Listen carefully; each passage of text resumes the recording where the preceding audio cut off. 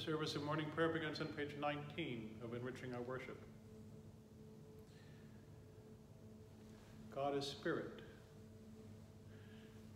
and those who worship must worship in spirit and in truth. Let us confess our sins to God.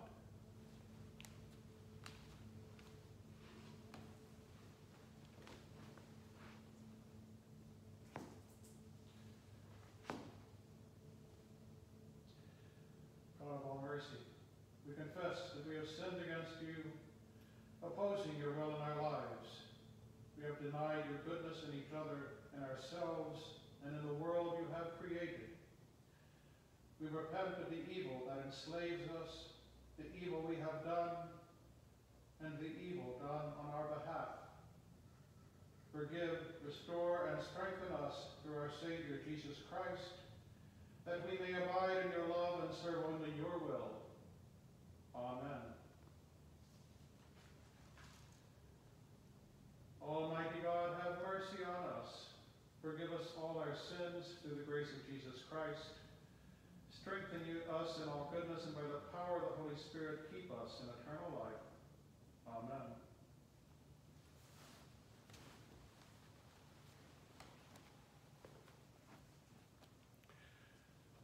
O God, let our mouth proclaim your praise and your glory all the day long. Praise to the Holy and Undivided Trinity, one God, as it was in the beginning, is now, and will be forever. Amen. Alleluia. God is the rock of our salvation. O come, let us worship. Come, let us sing to the Lord. Let us shout for joy to the rock of our salvation. Let us come before God's presence with thanksgiving, and raise to the Lord a shout with psalms. For you are a great God, you are great above all gods. In your hand are the caverns of the earth, and the heights of the hills are yours also. The sea is yours, for you made it, and your hands have molded the dry land. Come, let us bow down and bend the knee, and kneel before the Lord our Maker. For you are our God, and we are the people of your pasture and the sheep of your hand. Oh, that today we would hearken to your voice. God is the rock of our salvation. Oh, come, let us worship.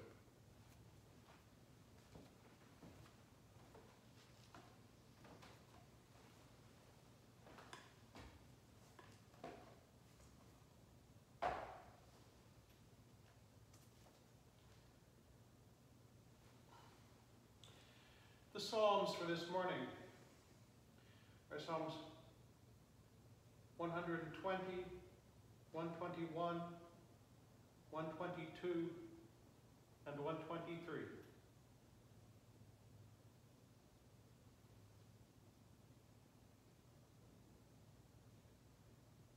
Praise God in the beauty of holiness.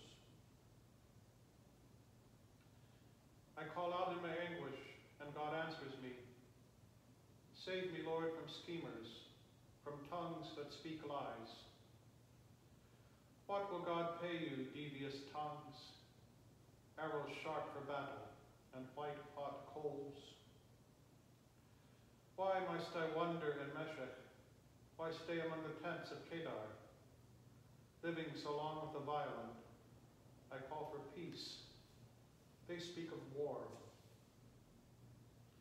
If I look to the mountains, will they come to my aid?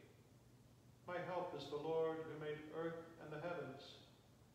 May God, ever wakeful, keep you from stumbling. The guardian of Israel neither rests nor sleeps. God shields you, a protector by your side. The sun shall not harm you by day, nor the moon at night. God shelters you from evil, securing your life. God watches over you near and far, now and always.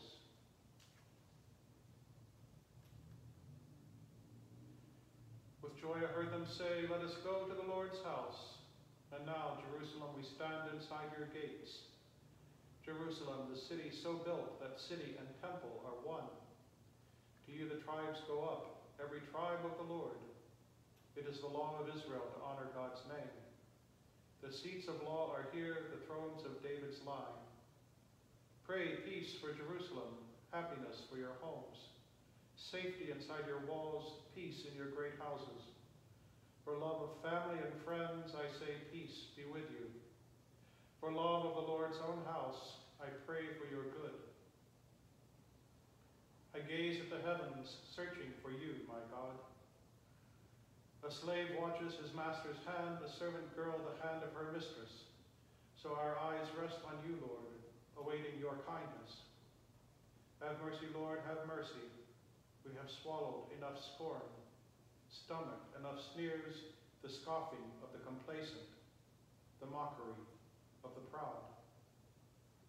Praise to the holy and undivided Trinity, one God, as it was in the beginning, is now, and will be forever. Amen. Worship God in the beauty of holiness.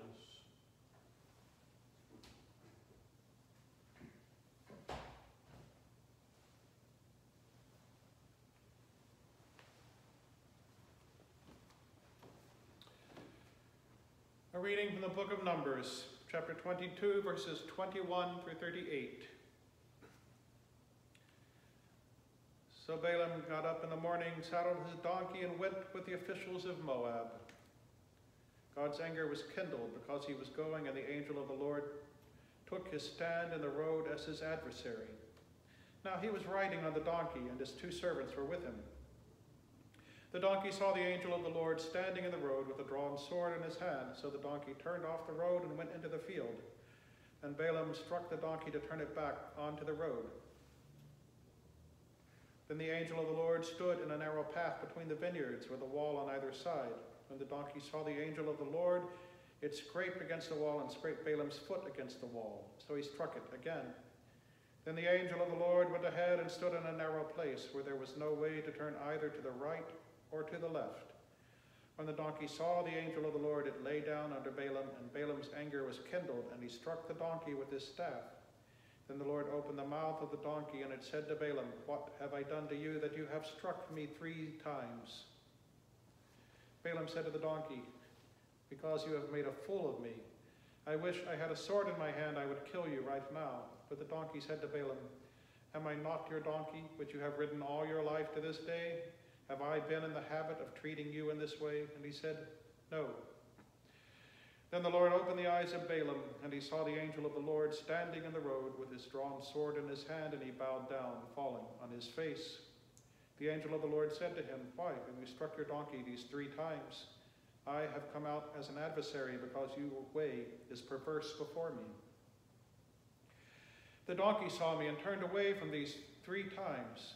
If it had not turned away from me, surely I would by now have killed you and let it live." Then Balaam said to the angel of the Lord, "I have sinned, for I did not know that you were standing in the road to oppose me. Now therefore, if it is displeasing to you, I will return home."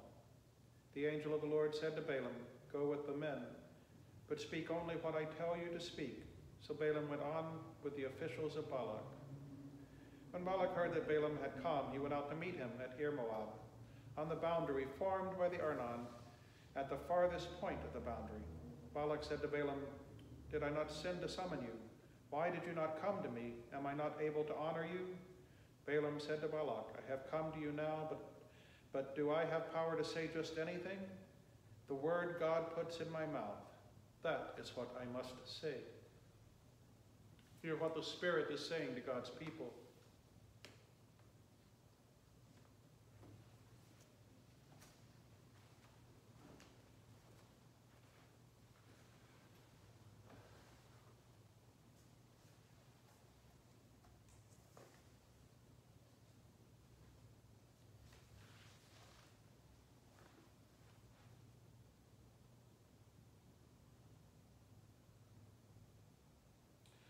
Let us pray together Canticle L, beginning on page 36 of Enriching Our Worship.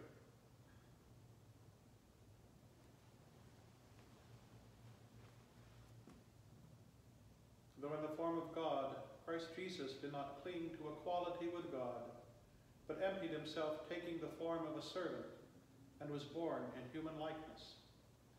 Being found in human form, he humbled himself and became obedient to death, even death on a cross.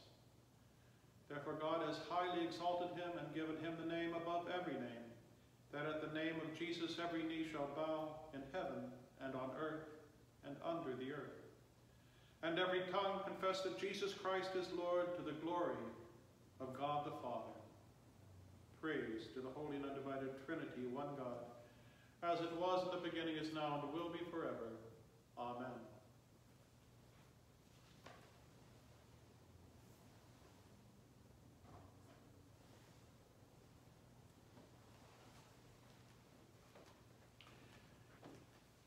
A reading from the Gospel of Matthew. When he entered the temple, the chief priest and the elders of the people came to him as he was teaching and said, "By what authority are you doing these things, and who gave you this authority?" Jesus said to them, "I will also ask you one question. If you tell me the answer, then I will also tell you by what authority I do these things. Did the baptism of John come from heaven, or was it of human origin?" And they argued with one another, "If we say from heaven, he will say to us, 'Why then did you not believe him?' But if we say of human origin, we are afraid of the crowd, for all regard John as a prophet."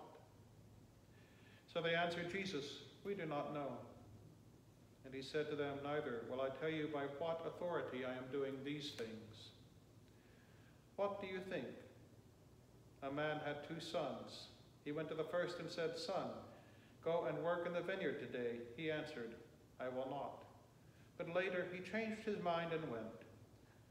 The father went to the second and said the same, and he answered, 'I go, sir.' But he did not go. Which of the 2 did the will of his father?" They said, "The first." Jesus said to them, "Truly, I tell you, the tax collectors and the prostitutes are going into the kingdom of God ahead of you. For John came to you in the way of righteousness, and you did not believe him. But the tax collectors and the prostitutes believed him, and even after you saw it, you did not change your minds and believe him." Hear what the Spirit is saying to God's people.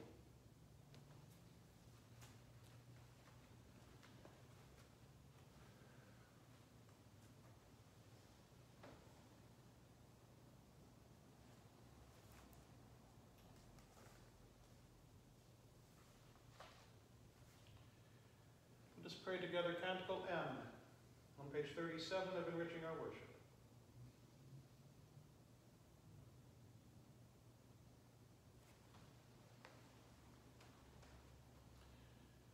Blessed be the God and Father of our Lord Jesus Christ. By divine mercy we have a new birth into a living hope. Through the resurrection of Jesus Christ from the dead, we have an inheritance that is imperishable in heaven. The ransom that was paid to free us was not paid in silver or gold, but in the precious blood of Christ, the Lamb without spot or stain.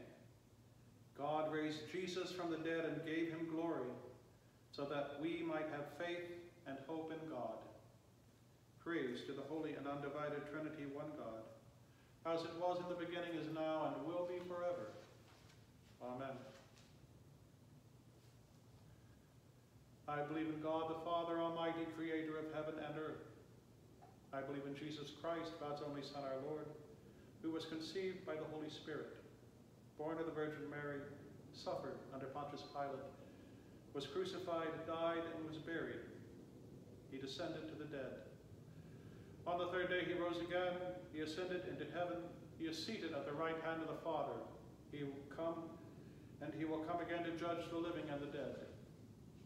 I believe in the Holy Spirit, the Holy Catholic Church, the communion of saints, the forgiveness of sins, the resurrection of the body, and the life everlasting. Amen. Hear our cry, O God, and listen to our prayer. Let us pray.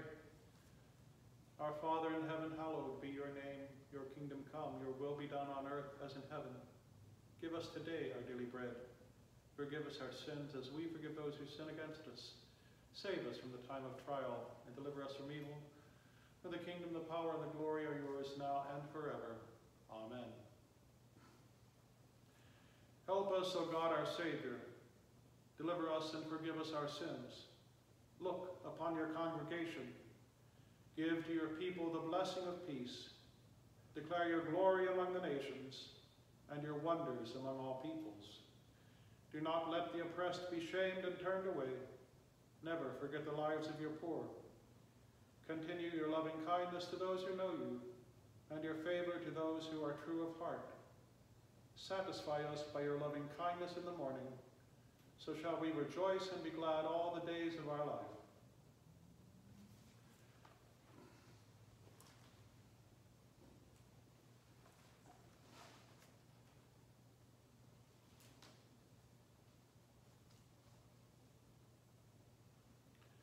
O God, the author of peace and lover of concord, to know you is eternal life, and to serve you is perfect freedom.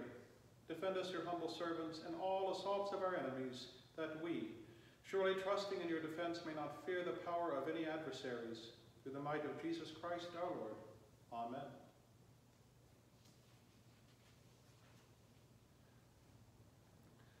Lord God, almighty and everlasting Father, you have brought us in safety to this new day. Preserve us with your mighty power, that we may not fall into sin, nor be overcome by any adversity, and in all we do, direct us to the fulfilling of your purpose, through Jesus Christ our Lord. Amen. O God, you have made of one blood all the peoples of the earth, and sent your blessed Son to preach peace to those who are far off and to those who are near.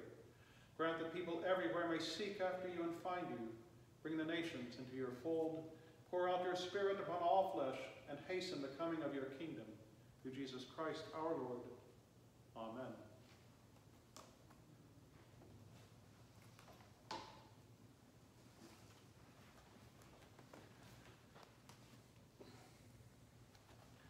Welcome to our service of morning prayer here at All Saints. We are so grateful that you have decided to join us today.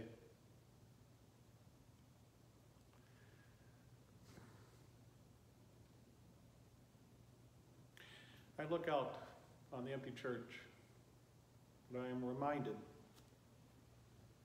that this is just a building. It is not the church.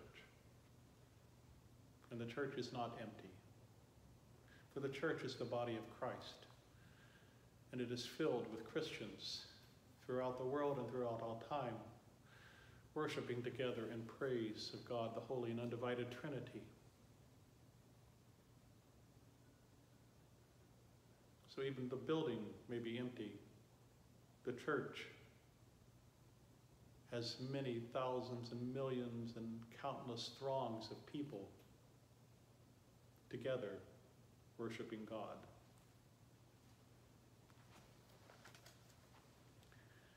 Let us pray for the church and for the world. Oh God, we pray for your holy church, for all who minister in her. We pray for all bishops, priests, deacons, pastors, all parsons, lay leaders who lead services during this time. We pray for all the nations of the world and for all those in authority. May they be guided to just and moral decisions through your love and your wisdom. We pray for the poor, the sick, the homeless, the hungry, the needy. We pray for those in prison. We pray for all who are suffering from COVID-19 and all who are concerned about it. We pray for Janie, Mana, Fred, Rose, Shepherd, Astor, Johnny, Roger, and John.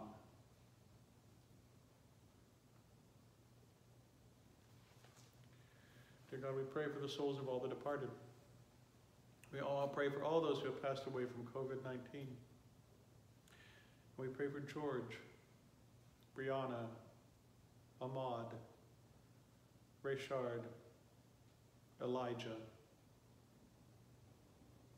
We pray for any and all who have been killed, murdered, executed because of racial bias, hatred, indifference.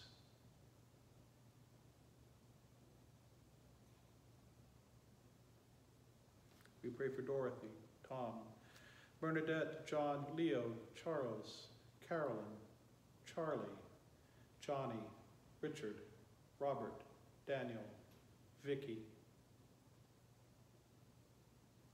And we pray for all victims of violence anywhere in the world.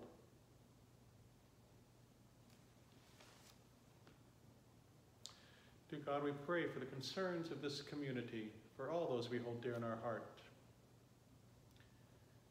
We pray for this community here at All Saints.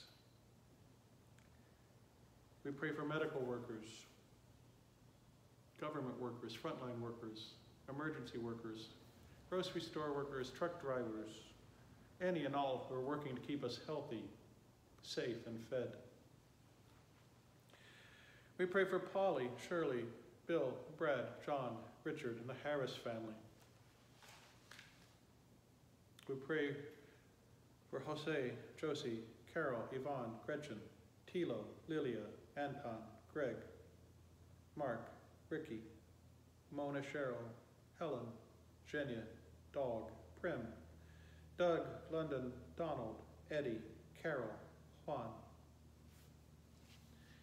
Ian, Lola Carmelita, Inang Rose, Abigail, Len, Malia, Sierra, Isaiah, Josh, Gregory, Lola, B, Uncle Timothy, Azrael, Beth, Kay, Jerome, Mormons, Roger and his wife, baby Isla, Mackenzie, Dreamers, Fran, Mina, Steph, Aragunda Marks, Jim and his family, the Altamuras, the Avilas, the Alos, the Zendejas, the Wansings, the Riveras, the Tabascos, the Colangelos, the Grimshaws, the Students, the Luciones, Ace, Ty, Jean, Tony, Teresa, Luis, SL and his family, Jean, John, Daniel, William, Cricket, Olga, Constantine, Dimitri, Matthew, Otis, Thomas Patrick, Lou, Phyllis, Tom, Kevin, Tara, Lewis, Cardi, Lou, Osun, Estianis, Howard, Sophia, Ricky, Annika Elizabeth, Dr. Lenz, Nicole, Jesus, Penny, Claire, Krisha, Jim, Sana, David.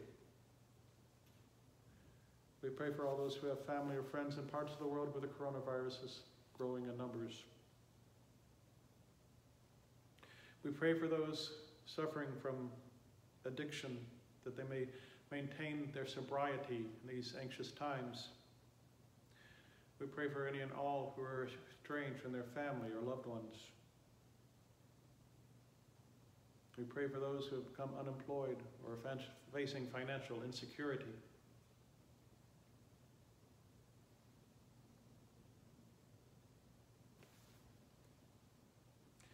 And we pray that through the grace of Jesus Christ, we may stick together, join together in kindness and gratitude, and form a time of rebirth and recovery. Dear God, we give you thanks for all the blessings of this life,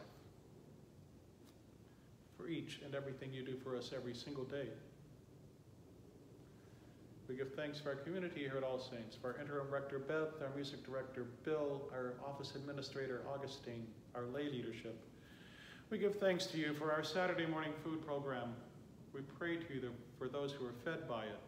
And we pray, giving thanks for its volunteers, that this ministry may begin again soon. We give thanks for the San Francisco Healthcare Home. We pray for those who dwell there. We give thanks for the medical staff and personnel who work there. We thank you for the volunteers who serve in this ministry and pray that it also may begin again soon. We give thanks for the 100th birthday of Willard Harris and the baptism of Per Rebbe, for Marina, for Henry,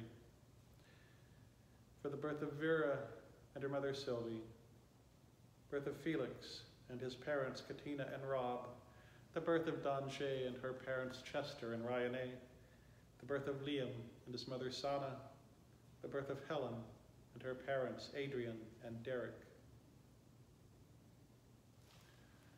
And dear God, we give you thanks for this wonderful, marvelous gift of creation. May we become faithful stewards of this great gift. For whom and for what else shall we pray?